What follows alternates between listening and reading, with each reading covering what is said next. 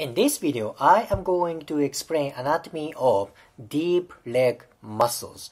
I am going to explain 3 muscles today. First one is this one. This is tibialis posterior. Tibialis posterior. Next one. This is flexor hallucis longus. Flexor hallucis longus. Third one is this one. This is flexor digitorum longus. Flexor digitorum longus. Let me explain these origins first. What is origin of tibialis posterior? It originates from both fibula and tibia. So, tibia and fibula. Plus, there's one more origin.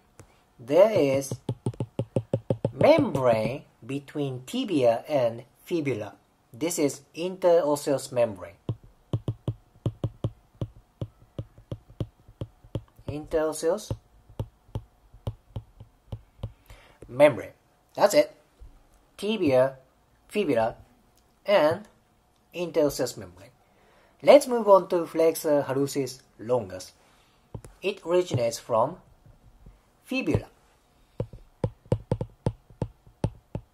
plus interosseous membrane as well.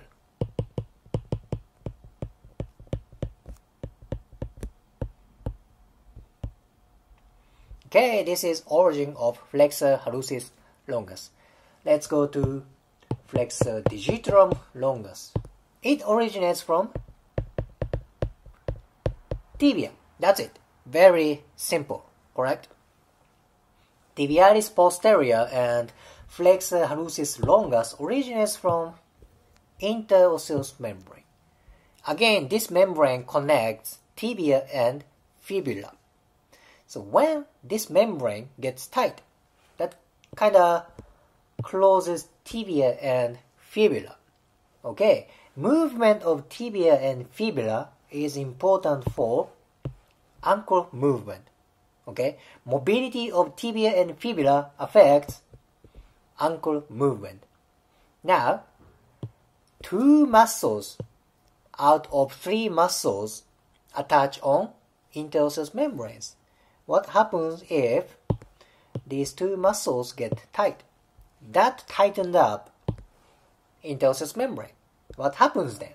That can affect movement of ankle joint. That is why interosseous membrane is important for ankle movement. Anyway, this is origin of these 3 muscles. Let me explain insertion. This is inferior view of foot. Let me explain insertion of hallucis longus. This is flexor hallucis longus. Insertion is this part. This is distal phalanx of big toe. Distal phalanx of first toe. Phalanx means toe or finger, and distal part of big toe, first toe. That's it. Very simple. How about flexor digitorum longus? Other phalanges right here. Distal phalanges of second through fifth. Okay, that's simple. However, tibialis posterior has many insertions. First one is right here, medial part of foot. This is navicular. Navicular. Plus, there are 3 cuneiform in foot. 1, 2, 3. This muscle attaches to all 3 cuneiforms.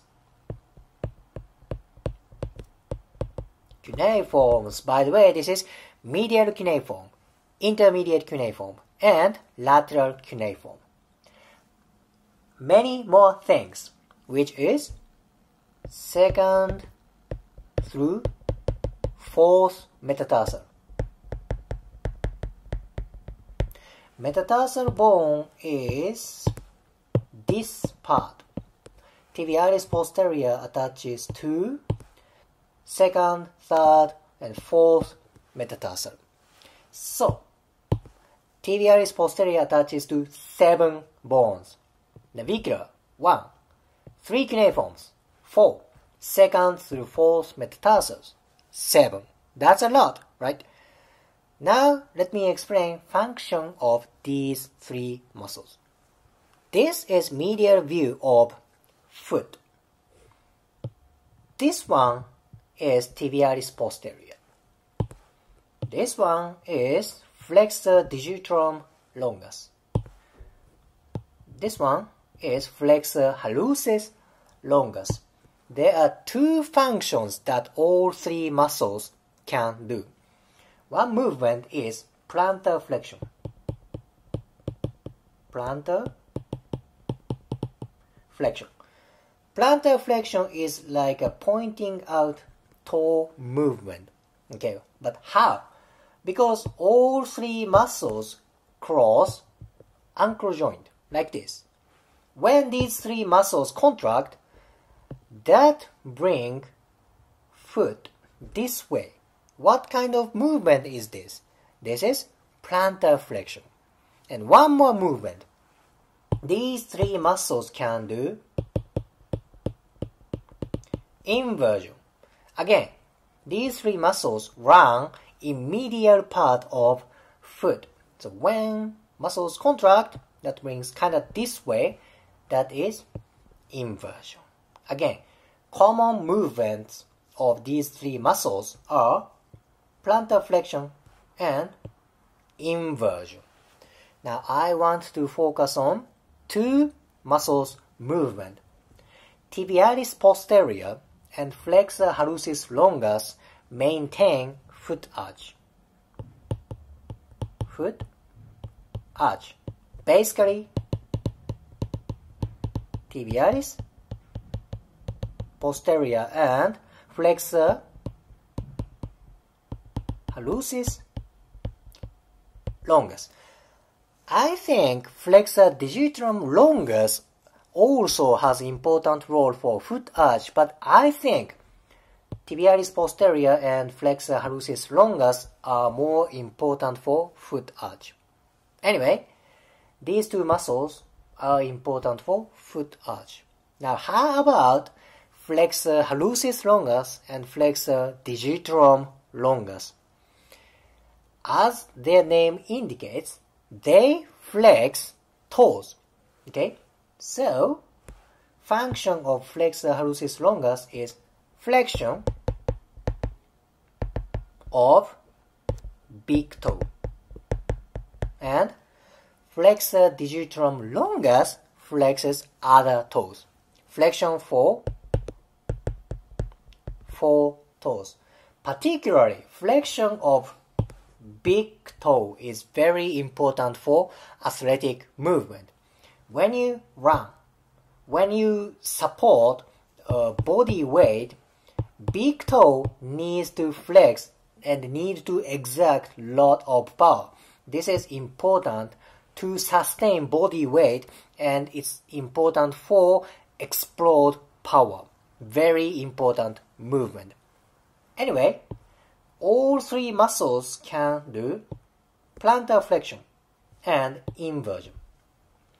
Tibialis posterior and flexor hallucis longus are important for foot arch. And flexor hallucis longus and flexor digitorum longus are important for flexion of phalanges. Very important movement. So in this video, I explained basic anatomy of 3 deep leg muscles. Tibialis posterior, flexor hallucis longus, and flexor digitorum longus. If you liked today's video, please hit the like button, comment, and subscribe. See you next video.